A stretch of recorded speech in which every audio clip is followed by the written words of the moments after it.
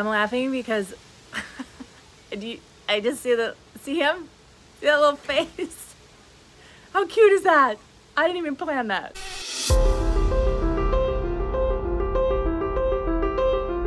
When I started this bike packing trip, this is my very first bike packing trip, / kind of turned into bike touring. I went over everything I purchased, bag-wise pretty much, and some bike accessories like pedals, seat, and why I chose what I chose. If you want to see that, you're going to want to go back to a much earlier video. Now I've ridden and I'm done. I was gone about 51 days. I cycled for 36 of those days. 1,700 miles, 77,000 feet. I'm gonna now go over how everything held up, obviously. Some of it's just subjective, it's personal. These are my choices, this is what I rode with, and then I'm gonna throw in some other things that like I love that I couldn't live without. The Revelate Spine Lock 16-liter saddlebag. Loved it because it did not sway at all. If you want more information, go to the very beginning of the videos of this trip. Here's where we landed with this space. This whole hookup, which was working on the Selle Anatomica saddle, fantastic. This is this new concept they have and it worked brilliantly. But my complaint, this was just really narrow bungee. And I feel like this should be set back like an inch. Having these so close together just didn't seem useful. They're probably trying to sway you from bringing weight out to the end. So they have these here. I did have a bungee through here. This strap, it's not a design flaw, it's a human flaw. Some of these designs kind of need to be prepared for human flaws. I would just forget. It always fell on this side and then it would wrap around the spool right in there. So this is why I never jump on my bike and start riding it. I always walk with my bicycle to hear if there's any clanging or dragging. And let me just tell you, that saved me multiple times because of this strap. This isn't Revelate's issue, it's my issue. I guess I would design it differently where when you're done with this, somehow you can see this, because see, it kind of just fell away and visually I didn't see it. And I had stuff up here covering this clasp, so this wasn't a reminder. There it is covered and I'm like, okay, the bag's all done. It would be smart if it was yellow because at least it would show, it would be like a reflector for cars. When you repack it, remember to loosen these to let the bag drop. A lot of times I would forget that and I'd be like, why can't I fit my stuff back in? Well, because I didn't unstitch it. I unpacked it, but I didn't let this drop to give me more space. I think at the beginning this was catching my leg or something a little bit. The biggest problem with this bag I really struggled with when I was on logging roads and I was doing a lot of bouncing. This was touching my tire. And they do have a plate under there to protect it. What was happening was over time of using the bag, this dent started happening. If you squeeze that, you're gonna see it's gonna drop. So what I did is I shoved a jar of peanut butter in there. And then I changed out when I finished my peanut butter to my cooking pot.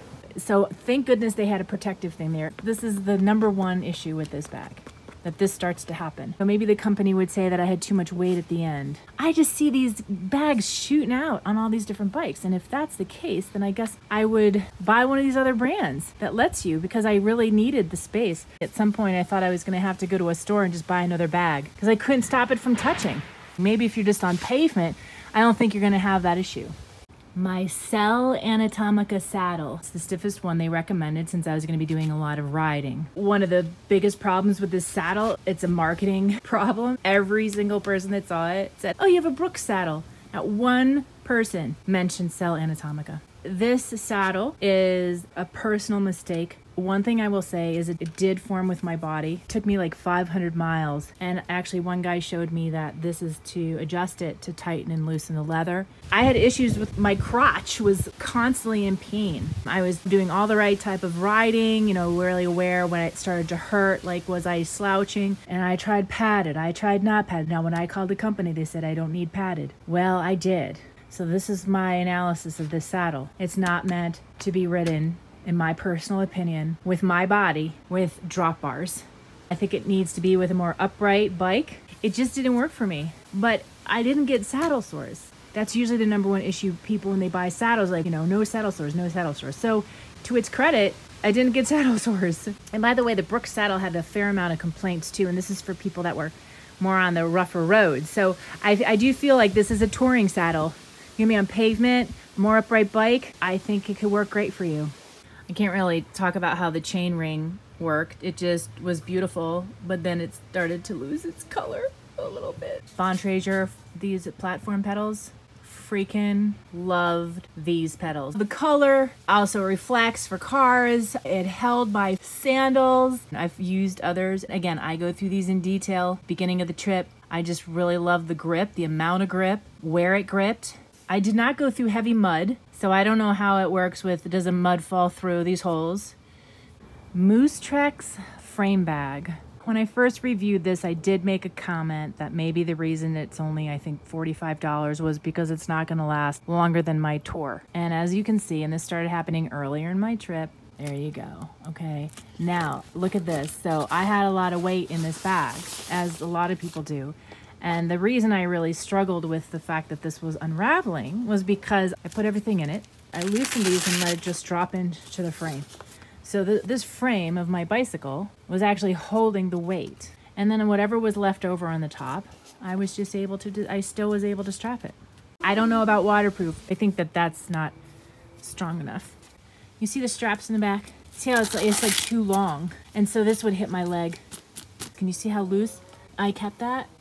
It's not made for this bike, so on a different bike it might actually Velcro perfectly and not have any extra sticking out. This is the Salsa Cutthroat 2020. It didn't seem to happen on the front, but the front bar on this bicycle is wider than the rear bar. So I love that it was bright because I want to be able to see stuff. When bags are black inside, they don't work for me, and it's hard to find that, so that was a smart design. Again, I was on choppy terrain a lot at the beginning, and these things are moving and shifting. So would I do this on like big dirt road trip for, you know, a long period of time? No, I wouldn't. It's too bad because it was one of the bags that it just, the way it fit and what I could put in it really worked for me. So let's check out our racer's tape. I don't want to scratch the bike.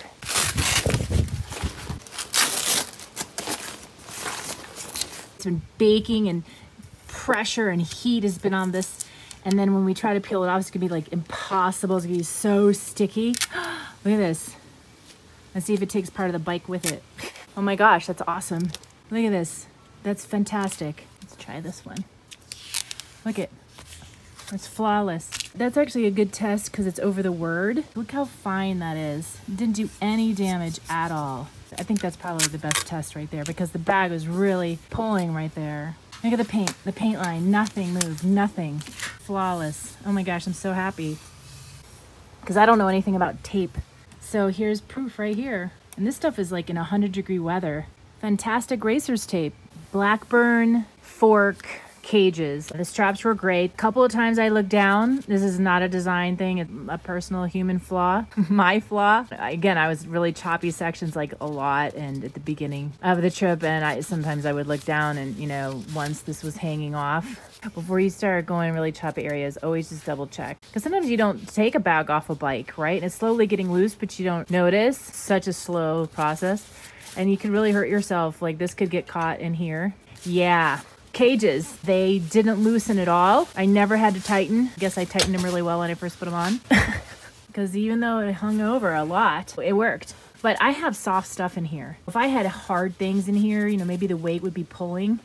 Sea to Summit dry sack bags. Now this is a lightweight bag. It's 4 liters. Love the green color. I got these at REI. I can't review it properly because it's not like Sea to Summit sells these as bags to strap onto the fork of your bike. This is just regular electrical tape, and it's incredible how it did not come off this bag. I think this ripped early on in the trip. I just didn't think it would stay. So let's see how big the rip is. Okay, so it's tiny. This was just my concept to use because I obviously wanted them to be waterproof. It was just carrying my tent, so I didn't think I needed a super thick side. And I chose to get the lightweight, so maybe that's my fault. Rock Bros handlebar bags. I loved the concept, the price, the reflectors, how well they're made. I mean, this is really strong. I did this because I packed more in it than it was designed for. But this clip wouldn't reach even if I pulled it to the end of this. And I basically rotated that the opposite way. And then this went into there because I had this bag pretty stuffed up at the beginning. It doesn't really fit in regards to the handlebar. So see, this is how it's supposed to go, like through that. You can see where it overlaps with the bag under it. So you kind of, I mean, I had to shove it under here. It really doesn't belong. That's in the way. This really is not designed for a drop bar. It's meant for just a straight bar, you know, a mountain bike bar. In which case, you know, they're not gonna hit but my options were limited and I really love this setup, so I just made it work. It was a pain when I pulled stuff out of the bag and I had to repack it in the morning because trying to shove it in here and then there's bars in the way. You could always just take the bag off and pack it and then put it on the bike. And it's easier that way. The problem is I didn't want to do that because I also was using this. And so I'd have to undo these straps and then I'd have to undo those straps. And then there's a strap around the neck. I just didn't want to do all that. I was too lazy. I don't think it was designed to do this. I think it was just my thing. I could be wrong, but this is just supposed to snap into that, right? For the bag for more support. I took one of the foam things that they're giving, you know, for here, and I just shoved the clasp through it.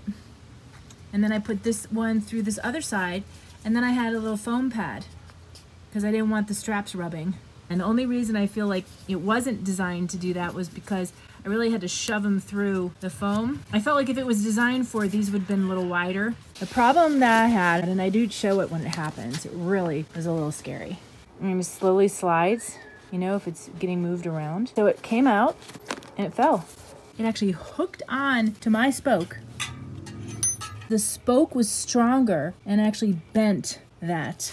I mean, that's just incredible. That was really impressive to me. It happened while I was riding. Luckily, I was going down a hill, so very rocky spot. It jerked, made my whole bike stop. This is really strong. I mean, I can't even bend it back. I had a guy try, he couldn't either. That's how strong the spokes are on this Salsa Cutthroat. There was no damage at all to the bicycle. It's incredible.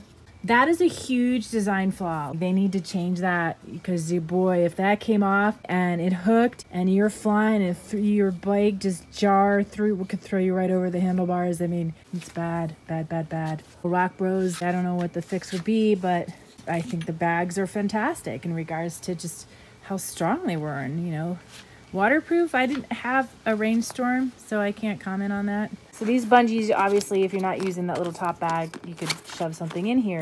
And this is how these go. You kind of release the clasp. There's a clip. And they supply you with these foam things. I used 2. I guess I could have used 1 to bring it up closer to the handlebar, but then I would have hit this. And the price, I think, was phenomenal. If you don't want to deal with that, just have less in your bag. I would literally cut that off. I wouldn't even use the strap. I don't even really know how actually useful it is. Look at the cord. It rubbed through to the cable.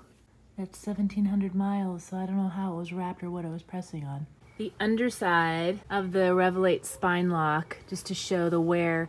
This is from the tire hitting. See the scrape marks here? And I know this got hit by the tire as well. And if you can see this, there's a rip right here coming through. That may have been from my tire, I don't know, or if it's just from pulling on it, stuffing it, because there's a, you know, this is actually pretty soft, so that's not rubbing against it. All right, some of the accessories I got specific for biking. This is the Crank Brothers air pump. I love that I could see the PSI. And I really just didn't use it. Worked great when I did. One thing I did learn is that if I actually had a flat and I had to put a lot of air in it, these little guys are hard work. I don't mean Crank Brothers. I mean, I think just in general, these smaller pumps just take so much time and energy to just put the smallest amount of air back in your tire. I never lost air. Now I went tubeless. It was my first time. I had 50 in the back and 40 in the front, which some people gasped at, but that's what an article a guy wrote about if you're carrying all that weight on your bike.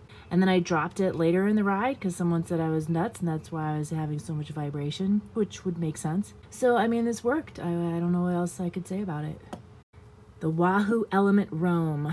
Boy, I really wanted to love this. I mean, I did. I'm just going to show you the picture of it here. It's easier. I loved the buttons. I love the options of the screen. You could just only have miles and let's say miles per hour on the screen, and they would be really large. You could have 7 things on the screen. I never used it for a map. I just used it to record my ride. So that's it. So I can't comment on the screen, which I think most people use it for. One thing I learned, wasn't until after I purchased it, that I can't use it for hikes. It's specifically for cycling. So, which I find bizarre because Garmin you can use for both. And if they're around the same amount of money and they're both bike computers, I don't know. I just feel like I should have the Garmin because what am I going to do? Buy a different computer to go hiking? And what was the other thing that I discovered? You don't have service. You just finished a ride. You ended it. You go to bed. The next day, you start to record your ride. And in the middle of the day, you hit Wi-Fi. And you're like, oh, cool. I can load up my ride from yesterday. But you can't. I needed to end my current ride in order to upload my history. I think you can do it on Garmin. So that was a big flaw to me. And a lot of it was just so people could see where I was uploading it to Strava. Anyway, so those are the two things that I didn't like about it. Solar charger worked just as it did before I left for the trip. I mean, I think I used it 3 times. So based on the amount of usage, I would probably buy a smaller one because I just didn't use it that much. And I was able to drape it over the front of my handlebars. Great. If I was going somewhere really remote where I thought I was, but then I ended up going on pavement more. I really thought I was going to be on dirt in the wilderness the whole trip, but since it changed, that's why I didn't end up using this as much as I needed to. It's smart that I brought it because I didn't know that was going to happen. The Nektech selfie stick. Well, if you've been watching my videos, you will know that I just didn't use it.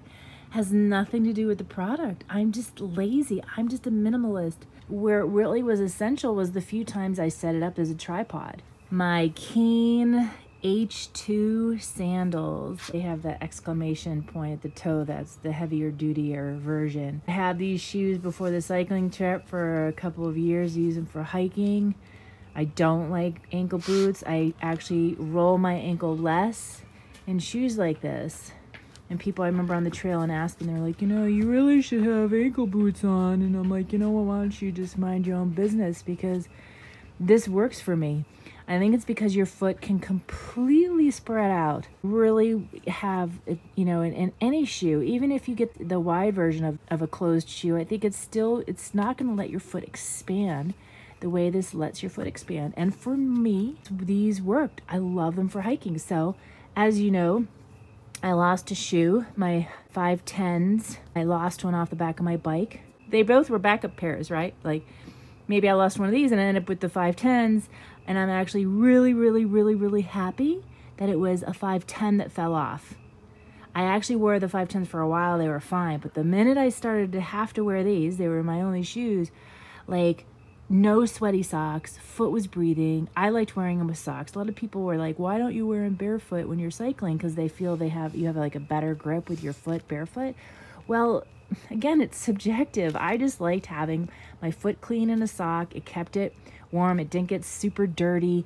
And the minute I rode it without socks, I felt like a little bit of rubbing. And again, I wore socks that had like pads under the ball of my foot and heel. As you can see, the tape, this electrical tape has held up. I don't know how many miles, maybe, well gosh, didn't I lose a shoe like halfway through? So we could just say like 800 miles, 900 miles. These, they're great. They're great. I don't know, this shoe totally held together. And this one started to fall apart, but I'm going to throw them out now. Yeah, I mean, I know they're not cycling shoes, but they are fantastic. Again, they were the heavier dutier ones. This is one of these like non-biking items that rocked my world. The other item that rocked my world that's not a biking item is this hip pack, this fanny pack, which is like big faux pas on the fanny packs. They had one at Walmart. It's a 15 liter. First I had it strapped on the bike. And when I started hitting pavement, I was going in and out of stores. I found I was putting it on my waist because then I had to take it off, unstrap it off my bike, and I had it really specific on my bike. So to take it off was a pain. And I just kept it on my waist. And you know what? I rode with it on my waist for the last, I don't know, 400 miles or something. I thought it was cool. And I would put my chapsticks in the side. This front little pocket, I would put the Wahoo. And then the inside had so much room. I had like gels, things that of course, gels I didn't take, and tissue, and I would rest my phone in here, pen, snacks. It was so comfortable. I love this. I'm gonna throw this one out because the inside's all worn, and I'm gonna buy another one. I don't like stuff strapped all over my back and just getting sweaty and over my shoulders. I love the fanny pack. My number one, which you guys should know by now, absolute, oh my gosh, I would be so upset if I lost the one thing that I would freak out over. My Rokas. Brilliant design, which I'd mentioned years earlier. Why doesn't a company put the stem near the bottom? Why do they always start it from the top? Because then the weight pushes the glass down. Why don't they put it at the bottom? And then literally, Roka, because of Strava, I had a $50 coupon because I did some accomplishment. And I go to their site and these were just getting released, like, I don't know, a week after I was leaving for the trip or something, and then I just like got in the window somehow between just a few days, and I pre-ordered a pair. I never felt them on my face. When I would sweat, it would do what it was supposed to. It lands here and it rolls down the side. I don't like a really strong tint. These don't make it look super purple out. This actually just enhances the actual real colors that you're seeing, which is how I like to see things. I never had to do the thing where you're always like pushing it up on your nose because it's sliding down, pushing it up. I never had to touch these on my face. It's like the first time in my life I didn't have to touch shades on my face. I just love the style. I think they're sexy. I think they're cool. I love you, Roka. I think I've covered everything because the other stuff was just like these bungees, which I thought these are from Lowe's. Super strong. You don't even need to like super twist it once you go through the hoop. There's two kinds at the store. One kind is the ends like this on each end. Get the one with the circle. I mean, I didn't, once you put it through, like I never even had to twist it. It just, they're so strong and grippy and bright. You can see them. I love these. So if you're looking for some kind of a strap, people do the bungee. I don't like the bungee with the sharp black things at the end that hook. What works for one may not work for the other. I gotta move on to the bicycle. I literally just pulled a pricker out.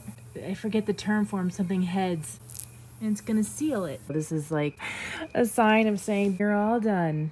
So I will listen. My review of the 2020 Salsa Cutthroat Apex 1. I'm just a girl who wanted to get a bike to put bags on to go into the wilderness on dirt for a month or two. And after researching a lot of bikes, this was the one I decided on. Now I think I was really attracted to the drop bar because my background is primarily road biking for the last few years. And just the shape my body's sort of been trained to be in on a bicycle, more of that hunched over a little bit more. What started to happen is having my hand in this vertical position, it didn't feel as safe, okay, when I was bouncing and moving a lot, and having my fingers stretched like that. When I was on logging roads, you know, back roads, I needed my whole hand here, pretty much, these three. It really started to stress my hand out because, again, I was constantly having to brake. Obviously, I wasn't putting my hands here because I needed my hand near the brake. On a straight bar, your hand is here, and that's really comfortable.